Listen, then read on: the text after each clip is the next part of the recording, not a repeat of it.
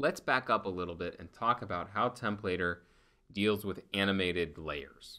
Okay, so I'm going to create a new composition. I'm going to call this animation.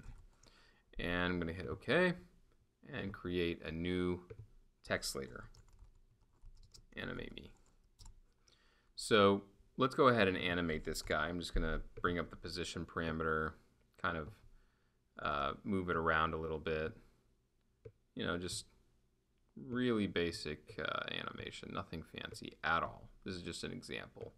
So imagine we have this text layer that's, that we've got animated, and we want to set up some rules for it.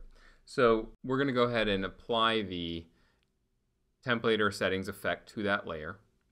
And for the rules, we're going to go ahead and do an alignment to the left. So the first question that you might be asking is, well, what does Templator do with all these keys that are here when it does an alignment rule?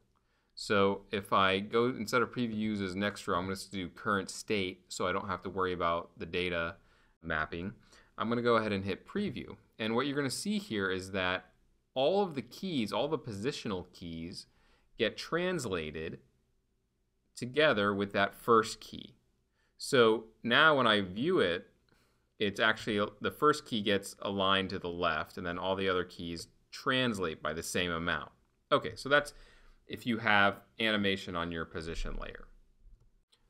Now, if we have scale animation, so let's bring up the scale parameter, key that, and for here I'm going to do, I'm going to leave this at 100%, but the next key, what I'm going to go ahead and do is bring this up to 200%.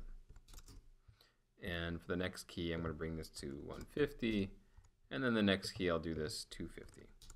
So we've got 250, 150, 200, and then 100. Okay, so for the scale factor of this layer, I'm going to set this to 50%.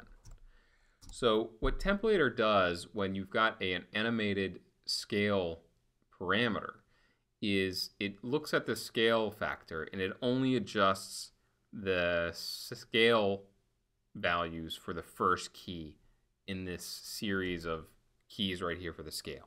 So now when I hit preview, you're going to see that the scale actually did get adjusted so that the first key, the layer is now 50% of the composition, but the next keys don't actually get touched at all. Okay? So in that way, it's going to allow you to have scale animation, but not affect every single scale value along your entire sequence of keys.